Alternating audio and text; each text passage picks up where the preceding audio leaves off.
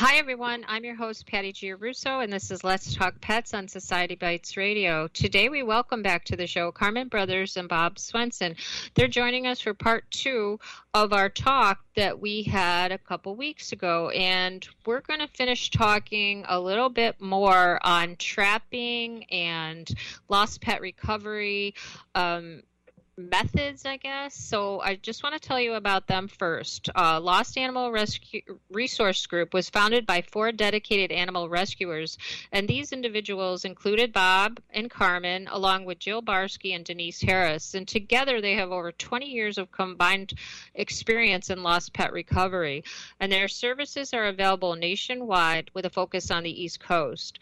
Bob has expertise in designing and constructing a variety of traps, including the missy traps that are for hard to catch animals. And we're going to talk about that because I hear about missy traps a lot, but I'm not really that familiar. I don't think anybody around me has ever used them. So I'm really interested in learning more about that. And Carmen Brothers and Bob Swenson are both co-founders of the nonprofit called Lost Animal Resource Group. And they assist with community outreach, strategic trapping, and pet tracking.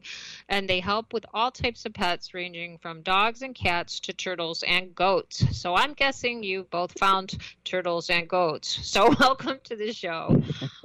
Thank you. Yeah. Thank you very much.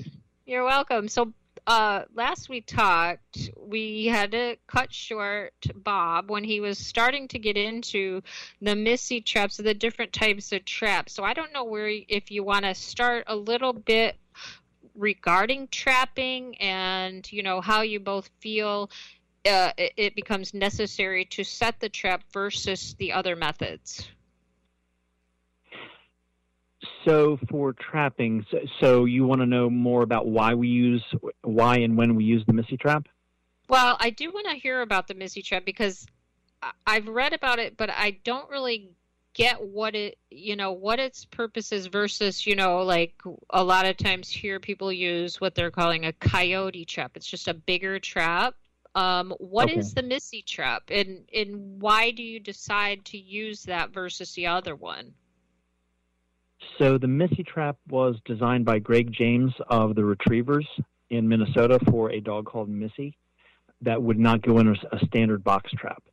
They tried, I'm sure, every different method to try to get the dog in the trap, but when they came to the conclusion that she would not, Greg designed like a large kennel, and it had a door, like a large opening for the door, and a panel was cut out. There was a hole cut out of the door, and a little bit larger panel was cut and was hanging from the top, so that when the dog went in and grabbed a piece of food that was the bait, it would release a lever and the door would slam shut and close, and thus the dog would be captured. The trap is probably some are round, some are square. You can do different shapes, but it's about 6 feet to 8 feet wide, maybe 10, 12 feet long, with a special door. And, the bait literally hung on a hockey puck. The dog would reach up, grab that, pull the rope would release the lever, the door would slam shut. They've made several improvements, and we've kind of modified that a little bit, where the door is bigger, or the opening is bigger. The door closes like a regular door in your house from the side, and it's held open by a magnet attached to a beam. Once the dog goes back to the back of the trap, you have to train the dog to the back of the trap. Once the dog goes in, crosses the beam for the food, the magnet releases and the door slams shut. And it's you have 2-3 latches that hold this door tight. Some people use that exclusively. I know friends who they pretty much just use the missy trap. I like the box trap because it's easier and quicker. The missy requires about an hour to set up. You would use the missy trap either as your standard trap, or when you get a dog that just won't go into the box trap. Sometimes if the dog has been caught before in a box trap, they're smart enough to know to avoid it. Yeah. So Yeah. depending on the behavior, and we set up cameras, live video cameras that are cellular connections in front of the traps to check their behavior. Are they going up to the trap? Are they sticking their head in the trap? Are they eating any of the food? And judging from their behavior at the trap, you may have to move to the missy trap. It requires a larger space. It does require much more setup. But it's an amazing trap. It works whenever I've had a dog out. The missy trap works every time. Oh, really? Yeah. Yeah, because I know that, as you said, the dogs become smart to the other traps, and if they've had the experience where the door may have hit them and they escaped, then they will not. They're just too smart to even try it. I don't think anybody around my area has a missy trap, because we had a dog that somebody asked specifically for that, and nobody that in my network had that. So it's interesting, but as you said, it requires a lot more, I guess, experience and time to Correct. do. Yeah. So what do you think? They can be really hard to transport because they're so large. Okay. I have a 4, and a lot of times, not a lot. No, I can't get it in my 4-runner. Okay. So is it like, well, is it a pen, or it's got a top on it too, right?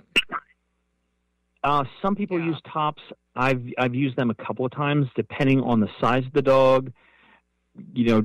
Does the dog seem like it could jump or climb out?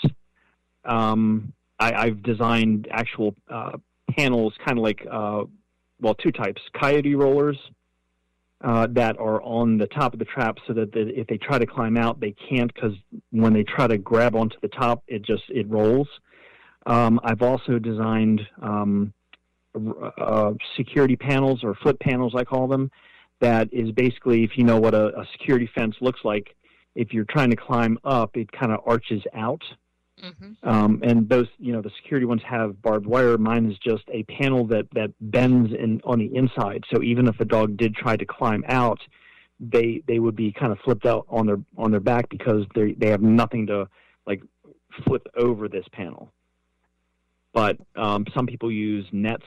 Some people use chicken wire just to stop the dog from getting out. And one of the key things about the missy trap, as opposed to the box trap, for the most part, the box trap, they're not going to get out of. And if they're in there for 15, 20 minutes, even a half hour sometimes, they're still okay, because most box traps you can't get out of. The missy trap, you have to be there within ideally 30 seconds to a minute. Oh, because really? I've actually had one dog escape all the missy traps that I've done. This one, it was a 35 pound hound dog that just planted her feet and just pulled and pulled and pulled on the door, and she was so scared. The adrenaline was pumping so much that she was able to literally bend heavy gauge metal and pull nails out of the door and escape. Gosh. Yes, never seen anything like that before. It was unbelievable. Yeah. So we jumped right in. Oh, I'm sorry. So we jumped right into this interview talking about a trap, but let's back up now, because I was really interested in what this missy trap is all about. But let's back up and talk about successful trapping methods. Like, when do you decide to trap versus using the other methods of pet recovery? When do you go to that particular decision for somebody listening? So you would trap when... Okay. Go ahead, Bob. You go ahead. I would say that trapping is probably one of the most effective ways. If you can't physically, if you have a dog that's in flight mode, it's going to be extremely hard, and you have to be really prepared on what to do. If you are able to actually physically see your dog and your dog sees you, you really need to be good with your calming signals and make sure that, you're on the ground and you're not in a threatening manner and that kind of thing to make the calming signals work. I can't tell you how many times I've seen owners that are 5 feet from their dog and do start dropping to the ground. But by the time they're on the ground, that dog's already gone. Yeah. And so trapping's really probably, I would say, 90% of the time, the most effective way to bring a skittish dog home. Okay.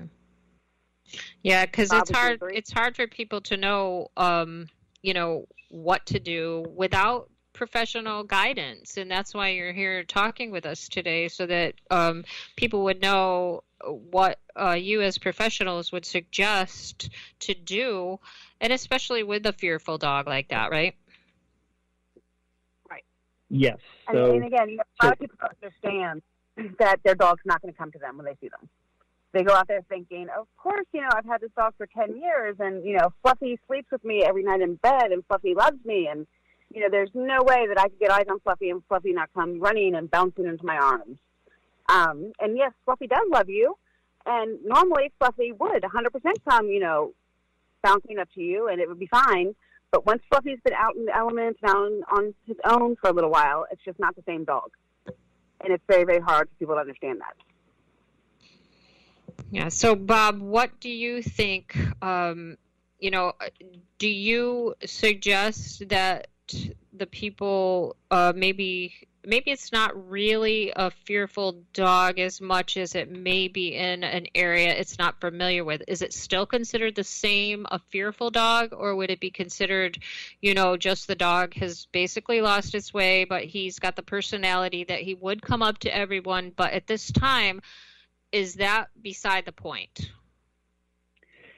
Usually. Once the dog goes into survival mode, and that can be instantly, a few minutes, a few hours, or a day, or some period of time when the dog, something clicks in the brain and it's like, okay, I'm lost, I'm scared, survival mode, I have to protect myself and save my life. It is, Carmen is right, it's the easiest method to catch them. Calming signals and trying to get the dog home if you know where they are can work, but sometimes it can take hours, days, weeks of just sitting there and getting the dog's trust, and then trying to get them to come closer to you. Mm-hmm. For trapping, you want to know that the dog is in a certain area, whether it's a hazardous area, whether it is a safe area, and a lot of times what happens is a dog gets out on an adventure, or they're scared and they run, and then all of a sudden it's like, okay, I'm past the danger, or I've gotten lost after chasing that deer. Now what do I do? And then their brain kicks into survival mode. They generally try to find a water source because they need that to survive, and generally near trees or bushes or places that they can hide.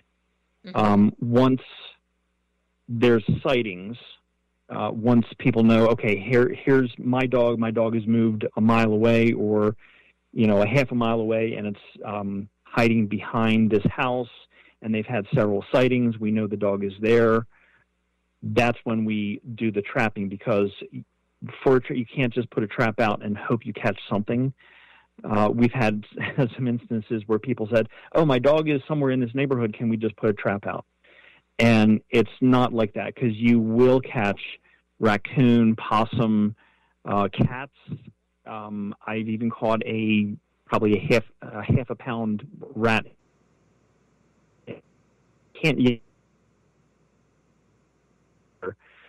You can't just throw a trap and goes to it. You have to do your research, look up on Google Maps and find the most likely hiding place near a pond, a stream, a creek, and some covering. Then you urge people to get the posters out so that more and more people see them, and you get them in one area. It would be better, to have at least 2 sightings